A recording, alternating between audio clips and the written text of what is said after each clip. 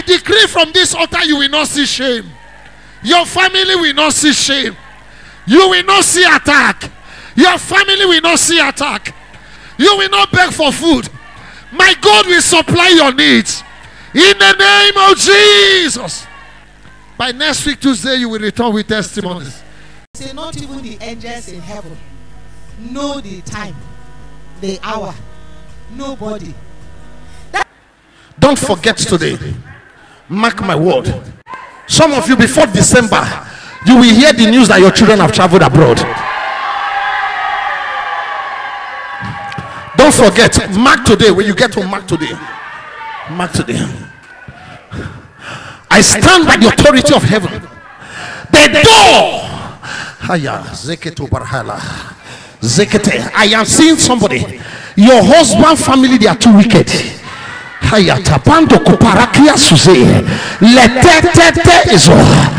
saw somebody, they killed your husband and they are attacking your children. But hear my word, by the power of God who I serve, anyone fighting you and your children, today they die. Today they die. Today they die. Today they die. Today they die. In the name of Jesus.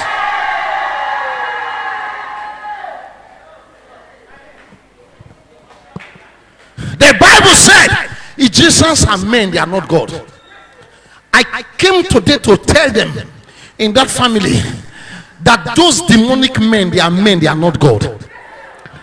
Anyone that say it will not be well with your children, anyone in that family where you are, in that compound where you are, that says it will not be well with your children, that says it will not be well with you, today I bury them alive. I bury them alive. I bury them alive. You will hear the news of their death. Come on, if you believe, let your amen thunder.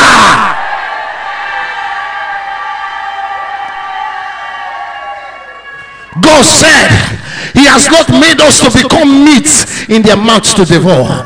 We are not their children, we are not their chicken. They can't toy with us, they can't stop us. The Bible said that the rod of the wicked does not rest upon the lot of the righteous. Any man, any woman in their coven, in their altar, that is controlling your life, controlling your health, controlling your marriage, today they die by fire.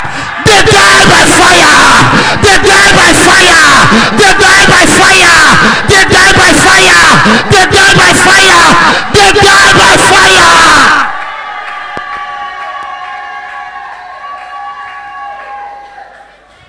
Anyone manipulating your marriage, manipulating your children, today your children are living zigzag because of one man in the family, because of one woman in the family. If I be God's son that I know that I am, today that man die. I said that man die. I said that woman die. I said that man die. I said that woman die. Come on, if you believe, let your amen thunder.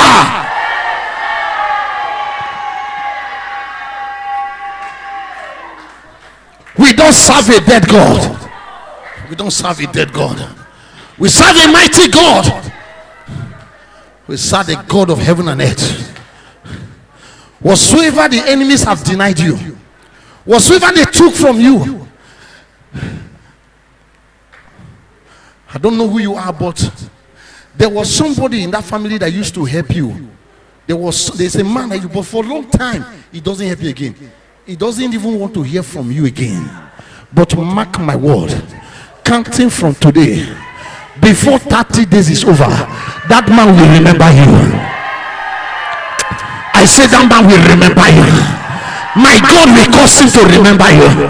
My God will cause that person to remember you. I said that person will remember you again. Come on, if you believe me, let your amen thunder.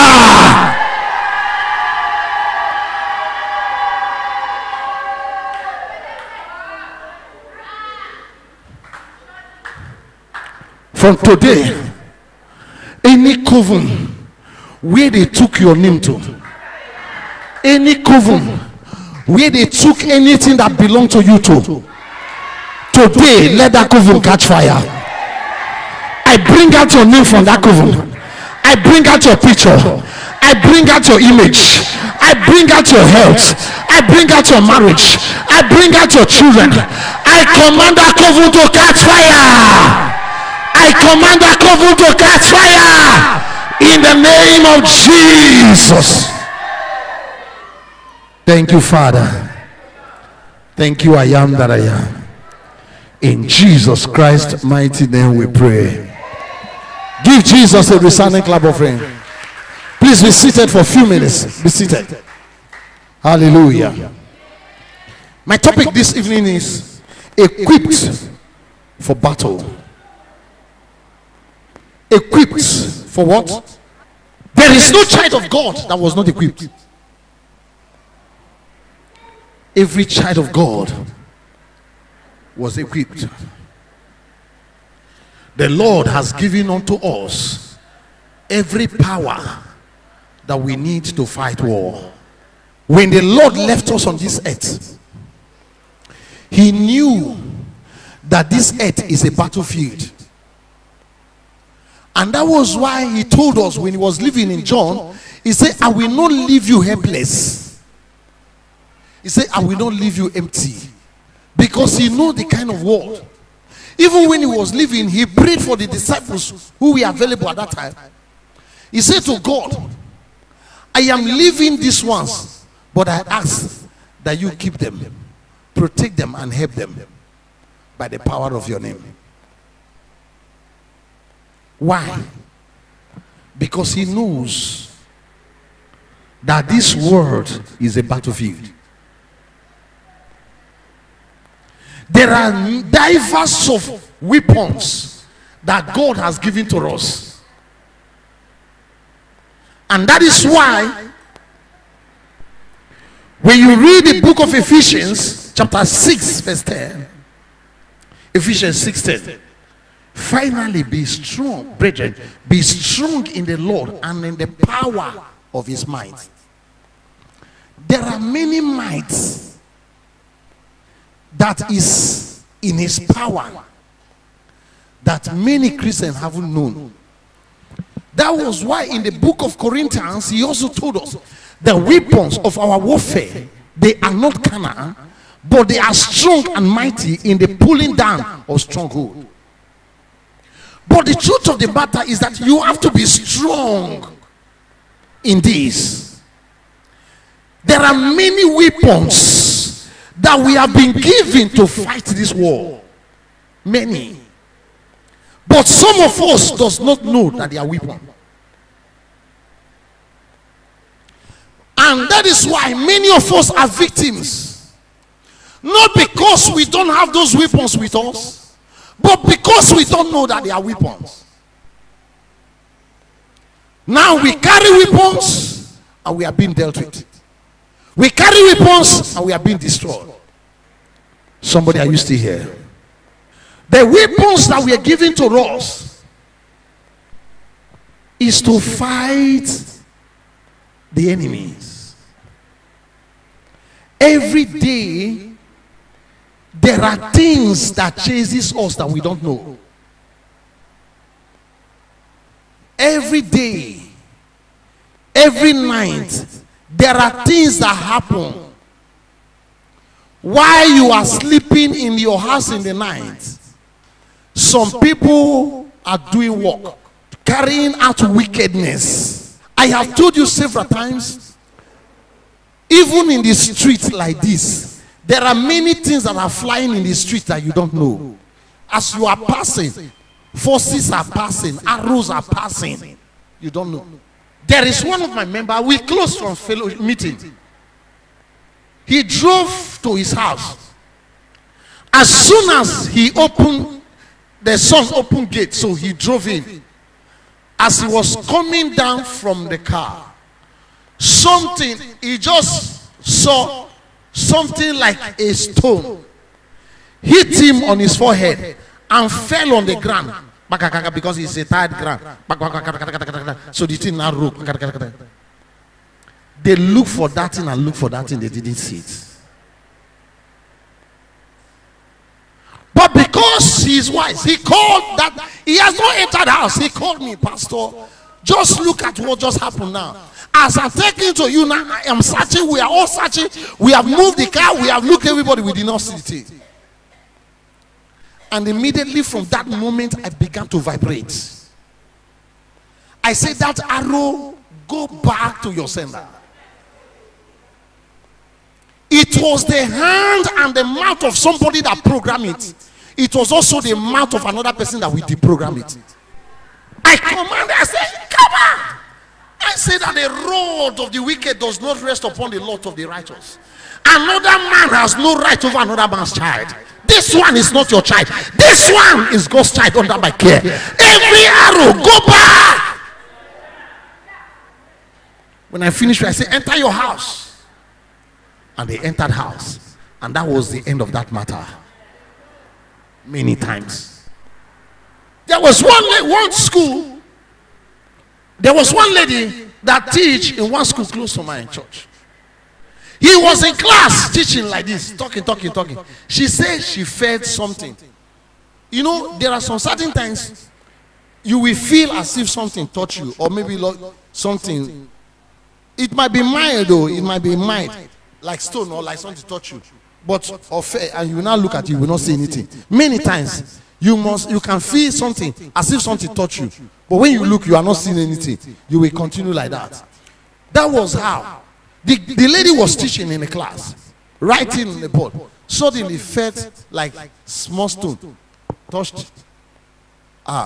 She looked, she did not see anything. She continued. In the night, she slept. When she woke up in the morning, the hand is as big as this. But the only thing she could remember was that yesterday in the class, something touched the hand. Carried it 1 day, 2 days, 3 days. And she didn't know what to do. She began to use medications, go to hospital. So the sister-in-law, not to the please come and see my pastor. This thing might not be ordinary. Come. And she came. And I looked at her. She told me everything that happened. And I placed hand on her. And I commanded the arrow. I said, go back to where you came from. And I commanded that hand be healed. By the next day, the hand came down and became normal. We are living in a wicked world. And for you to survive, you must also use the weapon that the Lord has given to you. Church, are you hearing me? You must use the weapon. The Lord did not leave us empty. He did not make us to be toy in the hands of these people. He equipped us. He gave us every power that we need. And one of the weapons, the number one weapon that he gave to us is prayer. Somebody say prayer. I've told you many times in this church, in this fellowship, I say if you cannot see beyond the ordinary, if you cannot see beyond here, maybe as you are here now, you are not seeing your house. You are not seeing what the enemy is doing in your house. You sleep, you cannot see that they are holding meeting and mentioning your name. And you cannot hear strange voices that this is what they are talking concerning you. I say your next name should be prayer. Shall I have told you before? If you cannot see, you cannot hear, then let your next name become prayer point. Because your prayer can enter what you cannot see. Your prayer can enter where you cannot hear their voice. Because when you wake up in the morning, probably they have had meeting concerning you in their coven, and they have pieces you and they are waiting for you to manifest. And you just wake up that morning and you began to pray. Anywhere they ganged up against me this night, scatter by thunder. Anything you did concerning me, I decree that they scatter. Your prayer point will scatter them. They will finish doing it, will not work. They will be confused. They'll be confused. So that is why a Christian must be a prayer person. A Christian must be a prayer person every day, in the night, even if it's 10 minutes, even if it's 15 minutes, even if it's 20 minutes. A Christian is supposed to wake up in the night to pray. Not just prayer. Yes, you need to tell God, thank you, Father, thank you for everything. Thank you as I sleep, thank you as I sleep. It's good. That one is very, very good. But let your prayer not end there. Because while you were sleeping, there are some people that are having all night because of you. You didn't know. Go and read the Bible. He said when men slept, he said some men went and started sowing evil seed against the man. So while you are sleeping, some people no sleep. Some are using perfume. You are sleeping in night. I have seen one person, one man in his house sleeping. Another man barefoot, tie wrapper, and was walking around his house and was making enchantments.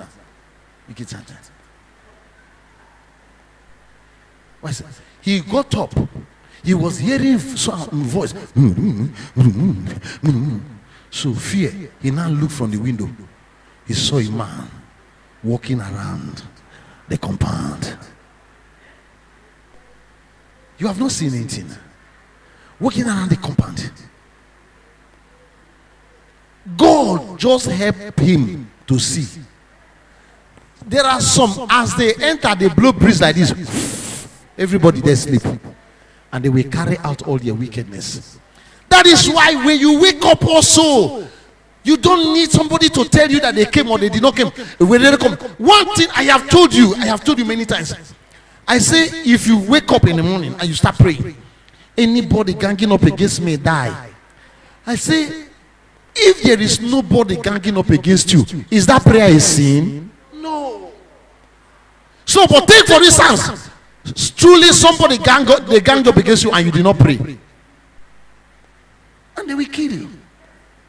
So it's better you pray, whether they are there or they are not there. Pray. Just imagine how can I was coming back from travel today, and the people were in the car. As we go to Isalazaba, you know that Isalazaba is somehow healing. It's on here. So if you are there, you will see like all the whole Asaba. Have you experienced it? You will see roof. I say, look at. I say, this is the same Asaba. Some people will come and live and grow old. Look at all this whole roof. Their own is not inside. Look at all the car that is driving. Their own is not inside. Whereas there are some persons, one person have 15, 20, 30. And that is why, you see why I tell you, I not agree. I told you before, I say I did not escort anybody to this life. I don't escort anybody. He said, take up the helmet of salvation and the sword of the Spirit, which is the word of God. Now the word of God, now we say they cut them pia. The word of God. The word of God.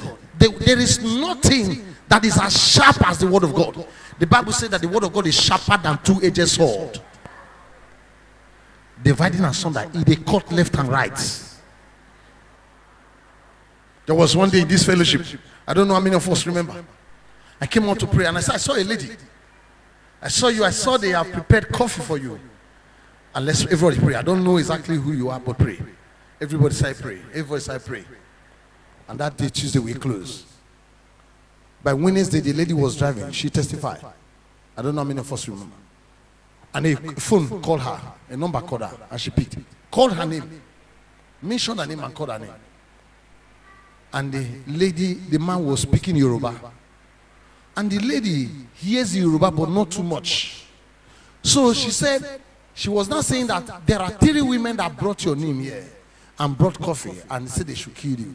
So at that instant, she needed to park and hear where, and also get to somebody who hear deep Yoruba to hear everything. So he just said, Papa, just hold on, I will call you. I'm driving lane, but it's okay. By the time the lady drove, got to a point where he could see somebody that he knows that hears Yoruba and park, and now call the man. The man said, who are you? He said, I'm the one you just called now. You told me that. He said, I don't know you. She said it here now. He said, I don't know you. Now, if not prayer and the word of God. Because what happened there was the word of God that went ahead of those 3 women to that native daughter. Because ordinarily, how somebody will take bring money can't give you. You now begin to call the person. He called the person name, call his name where, tell him where he come from. After some minutes, he denies, say no call him. The weapons of our warfare. There are even some of us here. There are sometimes something will happen to us. Take for instance, maybe as you are walking, you now hit your leg on something and you almost fall. As soon as we almost falling, some of us we call their grandmama name. Some of us say, hey, what name? Some say, Nadim. Some we call them Bitime. Those who came from that place. Some we come their deity. It's because you don't know who you are and the weapon that was given to you. Anytime, take for instance, sudden thing is about to happen or something is happening, and as you are falling, you shout Jesus. That Jesus will help you not to fall. That name is supposed to be in your mouth every day. A lot have the weapon of the name of Jesus, but many doesn't have the weapon of the Holy Ghost. The weapon of the Holy Ghost is the strongest weapon. Holy Ghost. Holy Ghost can make you disappear. Holy Ghost. The fee call your name now. Invoke you. They want to do anything, you disappear. Holy Ghost.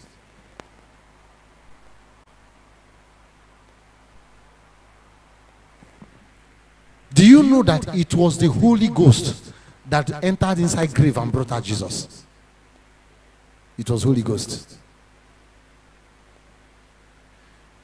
Holy Ghost, even if they tie you for coven, tie your children, Holy Ghost will enter inside coven. When they all of them sit down for the coven, Holy Ghost go bring your picking out and bring you a waka come out. That Holy Spirit is also called the angel of his presence.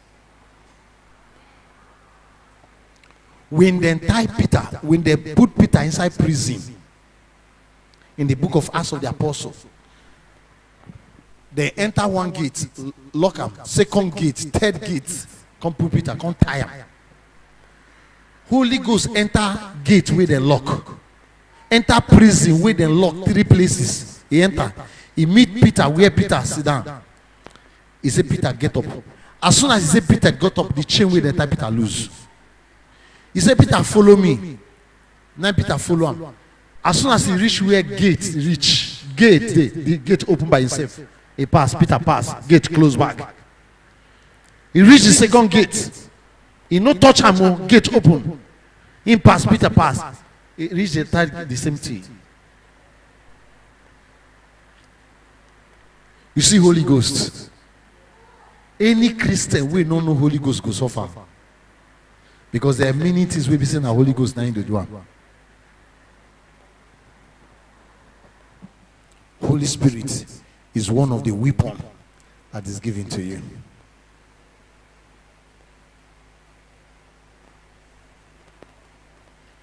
In the book of Acts of the Apostles, he said, and you will receive power afterwards. Afterwards, the Holy Ghost has come upon you. You will receive power. After that, the Holy Ghost have come upon you. You receive power. Why many Christians are living without power is because they did not have the Holy Ghost. And they did not recognize the ministry of the Holy Ghost. Don't forget, we will stop here for today. Next week, we will continue. And I will take our time and I'll give you all the scriptural verses. It's because I was rushing. Next week, make sure you be in church on Tuesday. Invite your friends and well wishers. I stand on this altar and I make this decree The counsel of your enemies will never come to pass in your life. The counsel of your enemies will never come to pass in your family. In the mighty name of Jesus. Evil news will not be heard in your home. Bad news will not be heard concerning you. Bad news will not be heard in your house. In the mighty name of Jesus. With your eyes you will see the destructions of your enemies. In the mighty name of Jesus. Let the hand of God be a covering over you. Let the hand of God be a covering over your household, over your children, over your businesses, over your jobs, over your families, over your properties, over your homes. In the mighty name of Jesus. This season you will not beg. You will not cry. The God of heaven who I serve will supply all your need. In the mighty name of Jesus. And by the power of God, by next week Tuesday, you will return back with testimony. Thank you, Heavenly Father. In Jesus Christ's mighty name we have prayed. 7 glorious hallelujah to praise the Lord. Hallelujah. Hallelujah. Hallelujah. Hallelujah. Hallelujah. Hallelujah. Hallelujah. God bless you. God bless you. See you on Tuesday.